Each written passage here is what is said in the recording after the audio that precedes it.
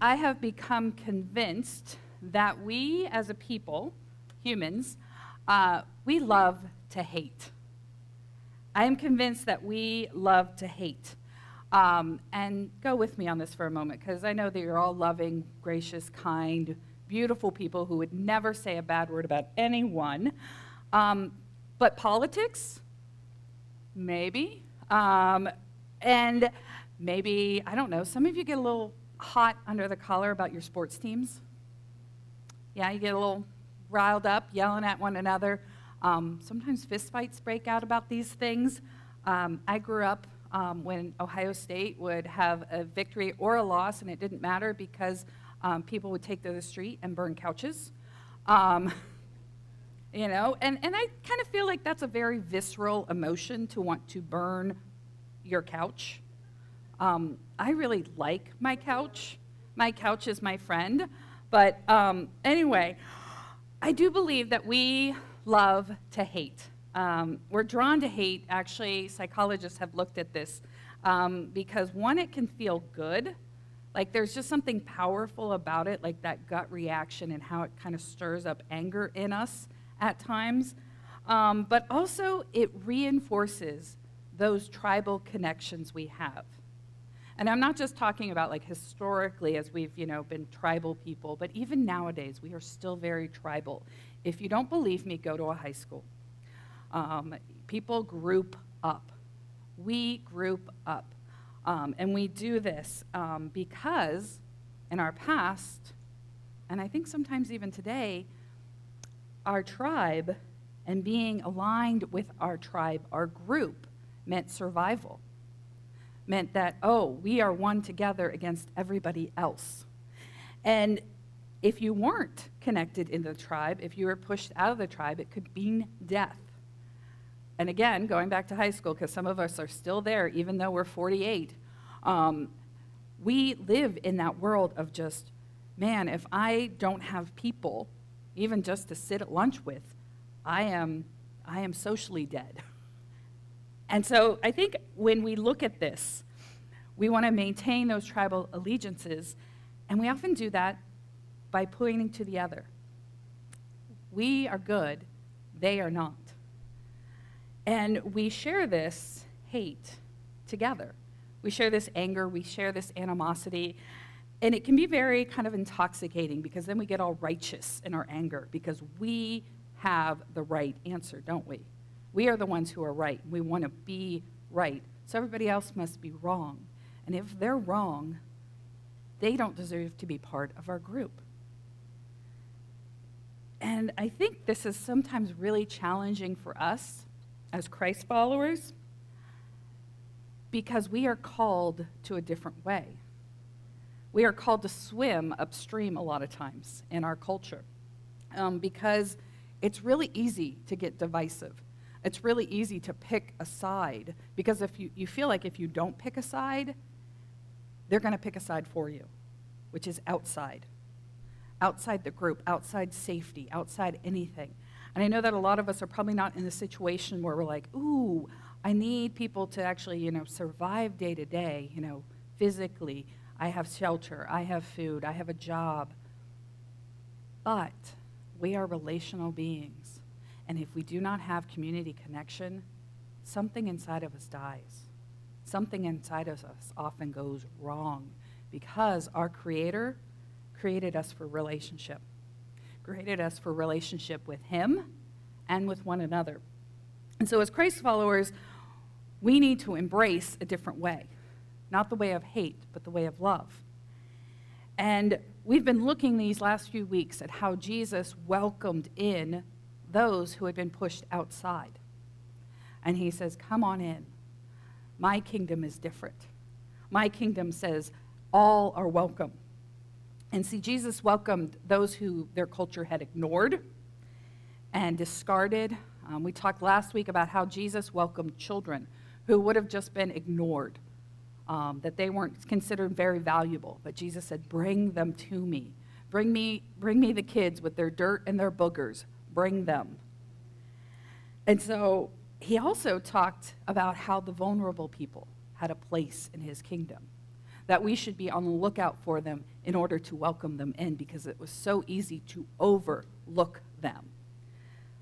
Well, then he takes it even a step further because he calls us then to even go to the place of welcoming those that you hate.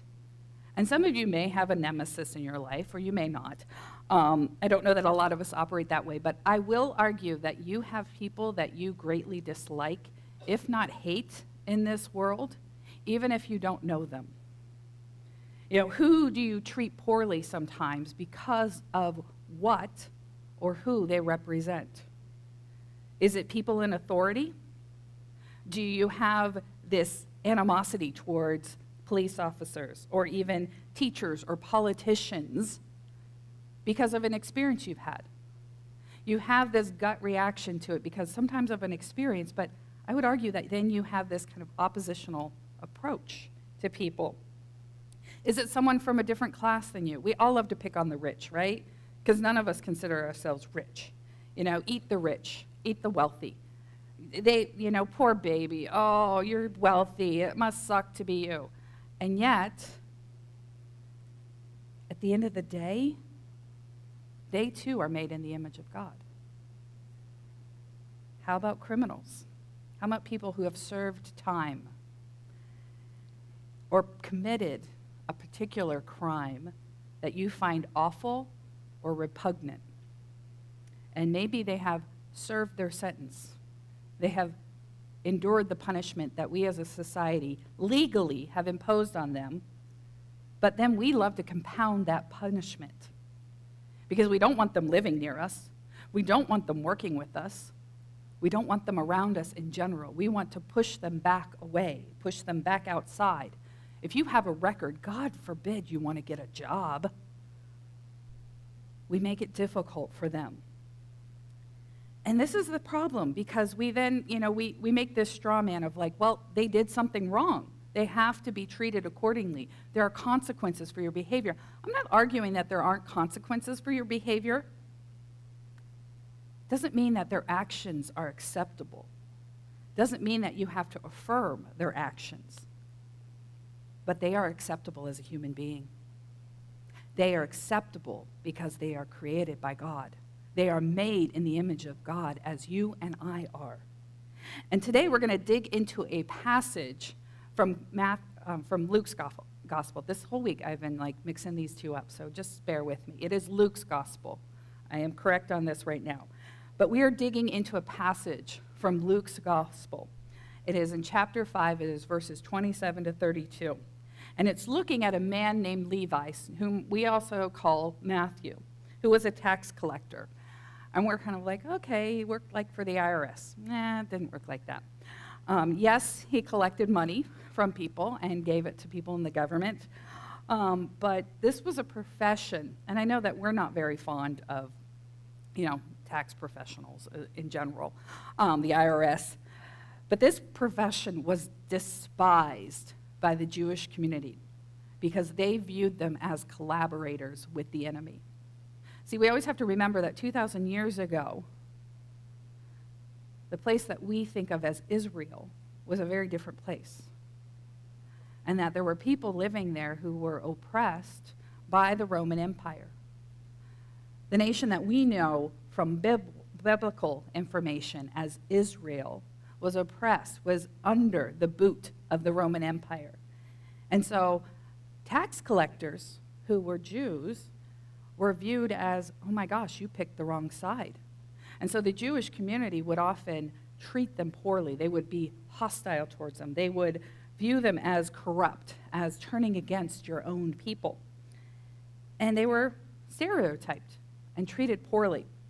Now, we sometimes do this with people in their professions. You know, some of you may have particular opinions about lawyers or used car salesmen. Politicians, they're an easy target, aren't they?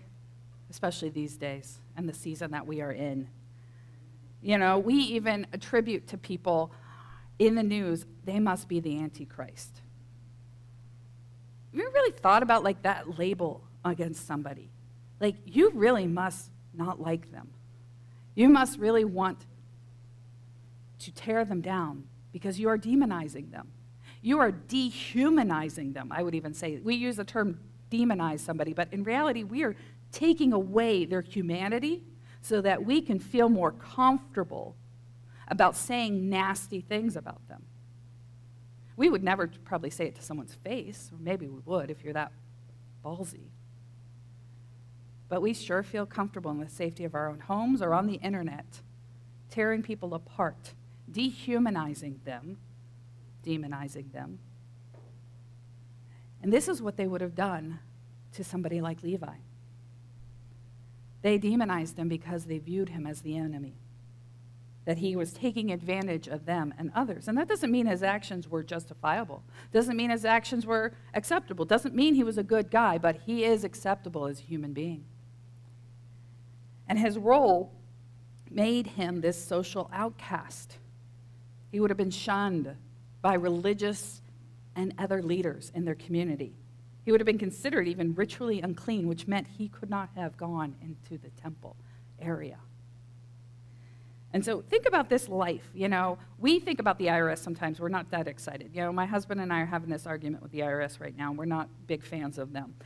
But they are largely anonymous to us, aren't they? And faceless.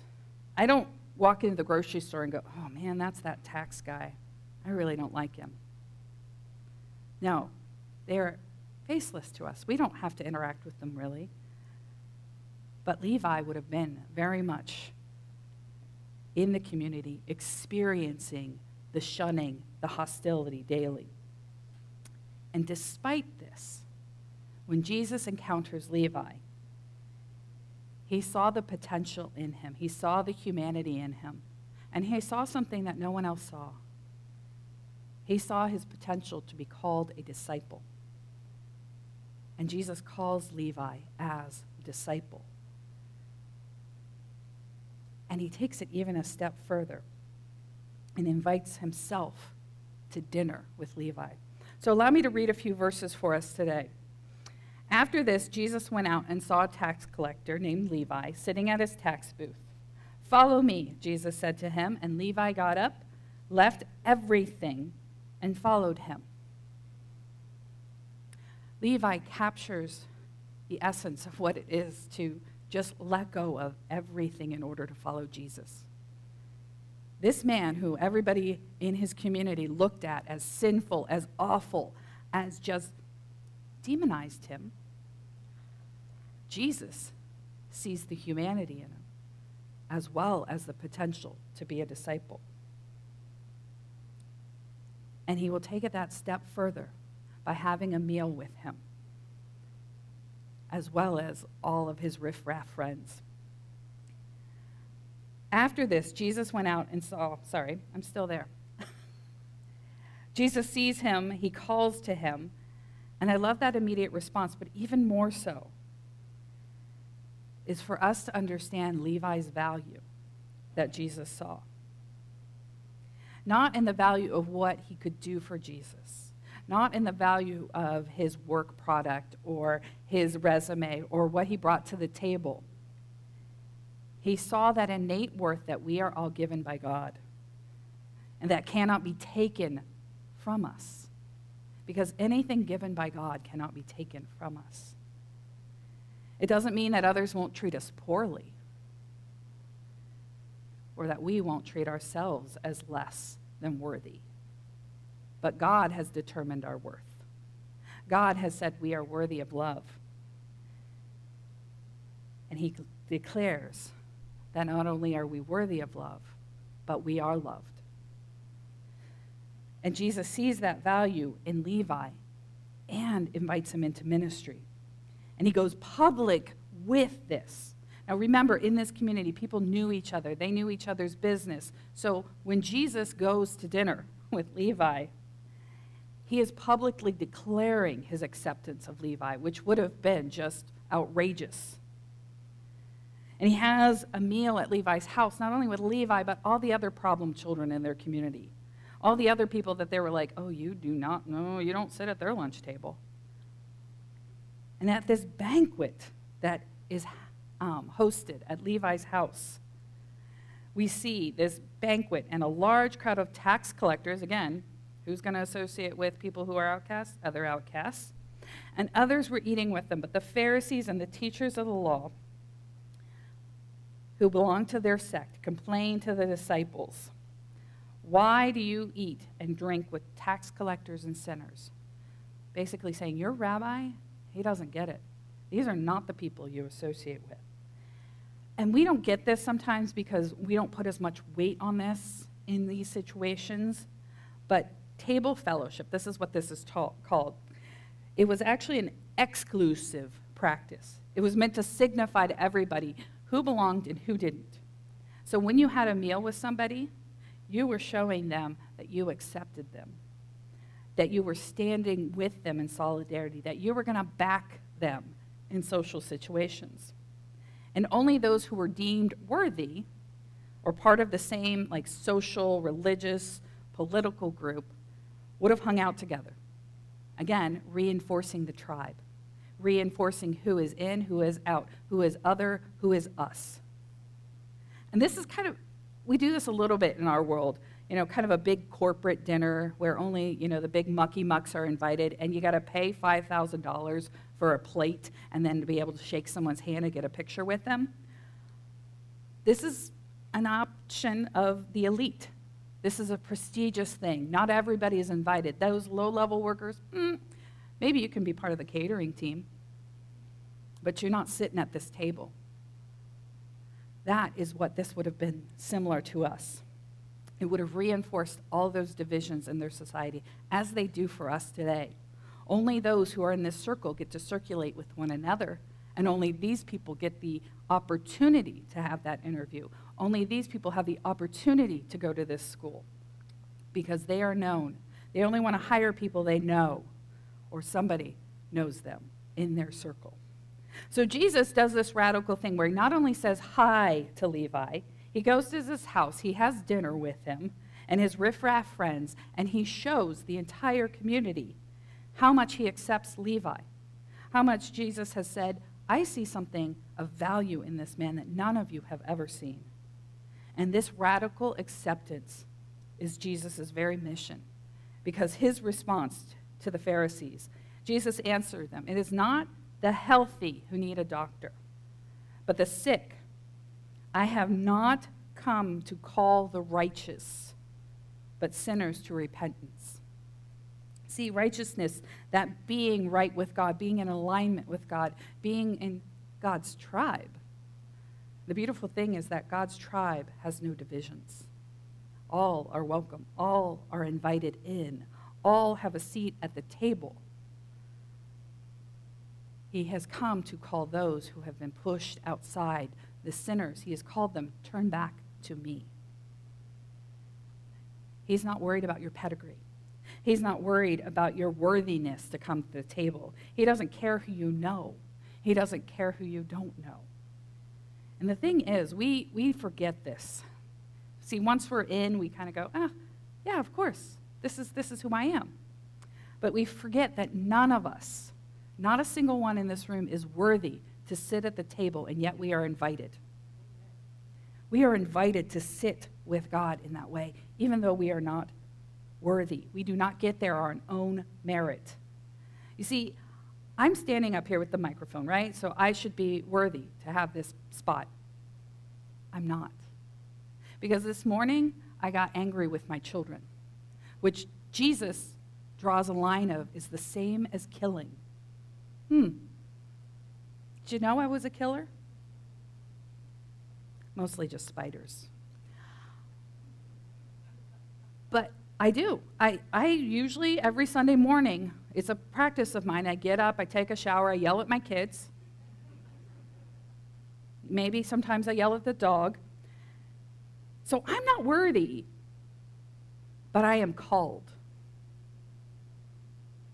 I am not worthy, but I am called.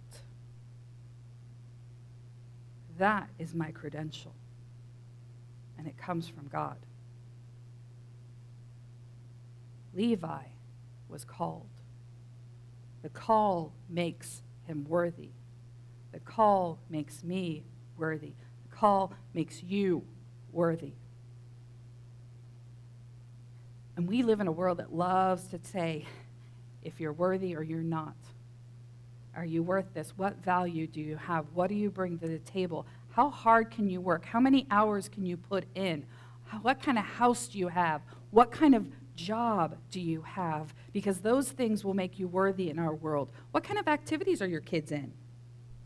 Oh, you're just on the rec team. My kid's on the travel team. We're going to Cincinnati this weekend, and then we have to make a detour through Atlanta. Yeah, I'm really a big fan of travel ball.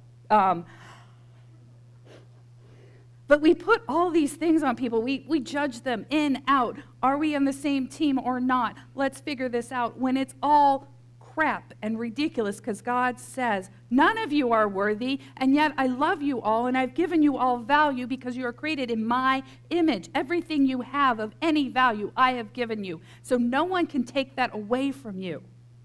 Only I have the power to take that from you, and I choose not to. In fact, I choose to make a way for you to come home every single time. But we love to push people to the margins because that makes us feel safe. Because if they're out, that means I'm in. And then we love to do this next thing. We love to help them. I'm going to help people because I'm in a better position than them.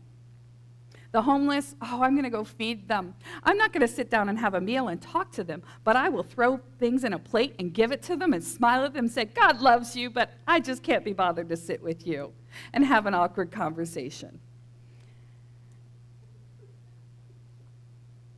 Am I lying? We love to be at a distance from people, even when we say we are trying to love them. No, you are trying to prove to yourself that you're worth something. Sit down with them, have a meal.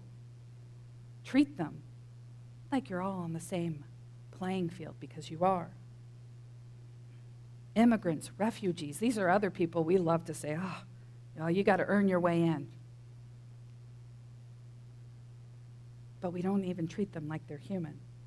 People with disabilities encounter this regularly because we send very clear physical signs that you are not welcome, either with the way you can get in or you can't get into the building, or if you are in, maybe you do not have a physical disability, but once you're in, if you act weird, ooh, we're going to give you that look.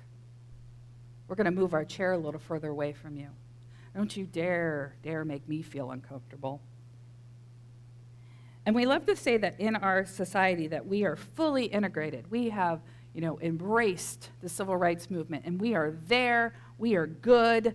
Yeah, we all love to listen to Martin Luther King Jr.'s speech, I have a dream.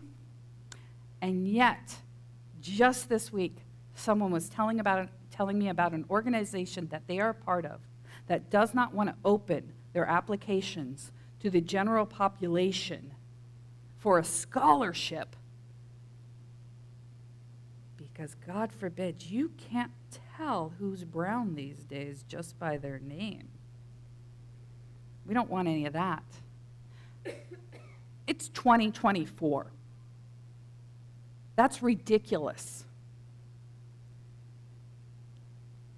So don't tell me that we are done with any of this, because we are still sinful, selfish people who are trying to keep others out so that we can preserve what we have. And that's not to say I don't have work to do myself. Oh, I have a whole laundry list of crap I got to work on, y'all. I love to demonize some people. I love to come home and talk to my husband about all the people I am angry with. And I have a whole routine for him. I think I'm really funny when I go into this shtick. And he, he listens and nods his head, and then he starts to offer perspectives, and I just don't want to hear it. Just agree with me. There's something so satisfying on picking on people that we don't like or agree with. Or if they have the wrong bumper sticker on their car when they're driving too slow down the road, and we have to look at the stupid bumper sticker as well as have to drive behind them when they're really slow. So it just compounds it. Like, they must be an awful person ahead of me. I got work to do with the Holy Spirit. We all do. Because spiritual maturity is not how much we know or who we know. Well, yes, it's part of that. It's knowing God. It's knowing Christ. But it's not rubbing elbows with the pastor or spiritual celebrities. Spiritual maturity is the quickness with which you respond to the prompting of the Holy Spirit. Spiritual maturity is the quickness with which you respond to the prompting, the conviction of the Holy Spirit. It's when you know, I need to offer an apology. What's the lag time in that? Where is there a place that maybe you need to humble yourself so that others get the glory? Because it doesn't matter if you get the glory because you have the glory of God with you. It doesn't matter how many verses you can quote from Scripture or how quickly you can do it or your perfect attendance at church. I love to see you all. I love to see you. I love to talk to you. But your attendance here doesn't get you more Jesus points. It is how you treat people, your compassion, your kindness, that which overflows not from performance, but this funny thing in Christianity that we call perfection that has nothing to do with psychological perfection and everything to do with being perfect in love, being perfected in love, getting better at loving God, loving others. That is the measuring stick, y'all. And so to do this a lot of times, to be those people who are willing to be self-aware, to know where we fall short in order to welcome others in, to be attentive to the Spirit at work at us and cooperate with the Spirit. Now, where am I going with this? Okay, Levi is this demonized individual in their community, and yet Jesus welcomes him in and reaffirms his humanity. He humanizes him again in their eyes. And this is what we need to do continually with other people. We've talked about being bridge builders. We've talked about what it is to build a bridge, that you have to come from two different sides, that you have to be willing to sometimes bend. You have to be willing to accept where people are, accept their basic humanity, because we all have it. And this merger has forced me to recognize my own preferences. As we've talked about, oh, how should things be done? I find out, like, oh, no, this is the way it's done. This is the way you do it. No, it's not. It's the way I do it. It's not the best way. It's my way. And I keep finding myself holding tightly to things that are merely my preference. They are important to maybe how I have expressed my faith, how I have grown in my faith, how I, not all. And I really need to let go of some of those things so that I can hold more firmly to Christ. All the other things are negotiable. Christ is the non-negotiable. Jesus' call to me is to love God and love others. And the thing is, love, we get wrapped up in, oh, love's a feeling. Love's an action. Love isn't about how you feel about somebody so much as how you respond, react, treat them. Are you treating them in a loving fashion? Love demands us being vulnerable. Embrace the awkward. Embrace the uncomfortable.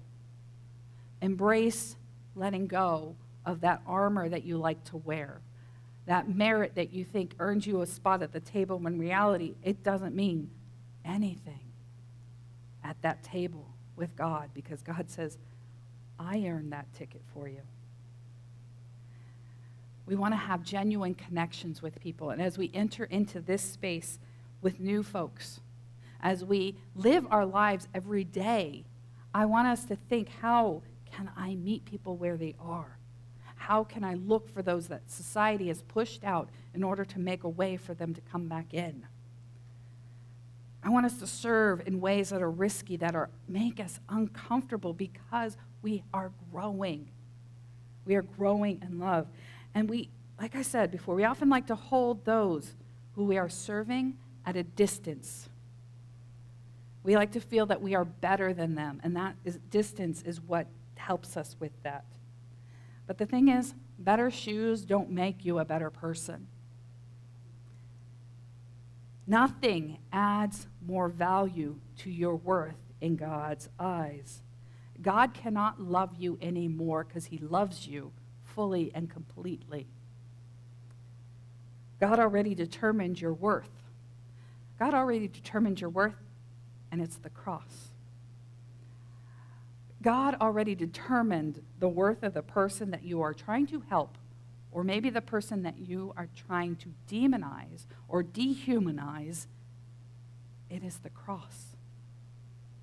We love just quote John 3:16, but we miss the critical word in that passage, in that verse.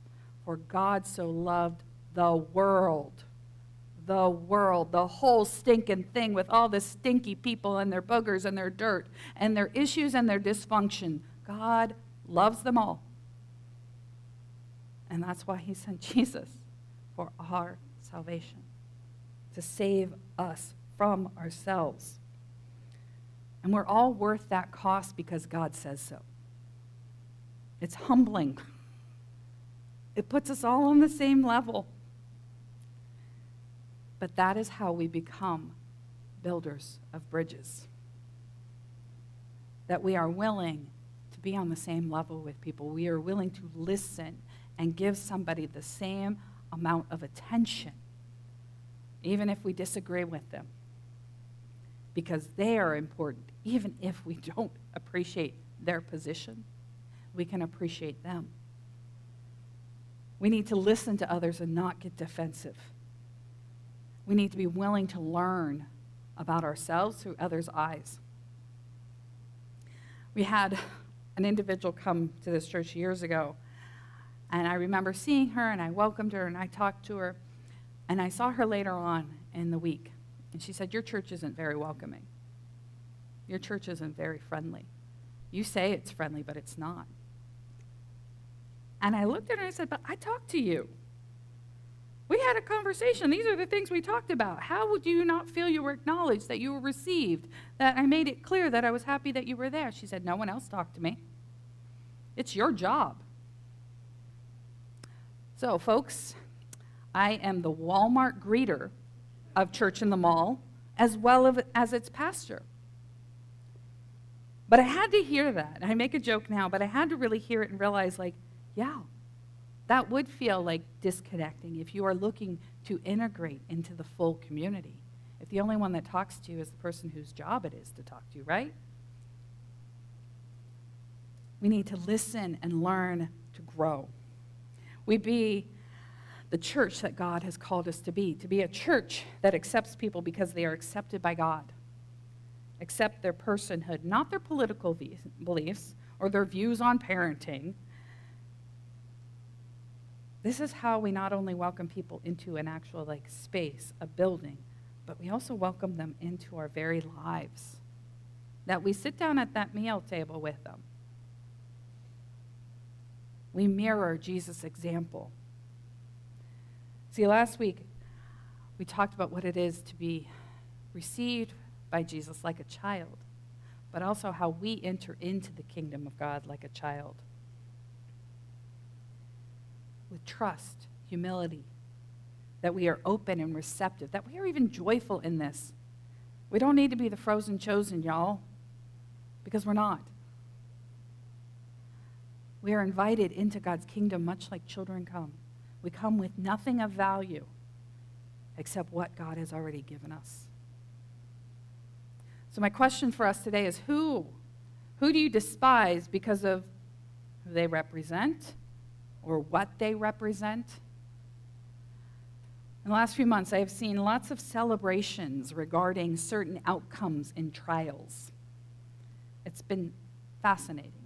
And if you're somebody who did celebrate something coming out or not, or turning out the way you wanted it to do, I don't care if you celebrated so-and-so or if you celebrated so-and-so. I don't care. I really don't. But I do care if you acted like the person on the other side of that celebration, the one who is not celebrating, if you treated them like your enemy, because they're not. We fight battles not against flesh and blood. We fight battles not against flesh and blood. We fight them against the forces of evil in this world. Not a person, not persons, not people, but against the own selfishness and sinfulness that exists in this world. That is what we are called to fight against. That is the enemy. You picked the wrong team to fight. If you are looking across that battlefield and you see another person, let's not treat each other the way that the first century community would have treated Levi.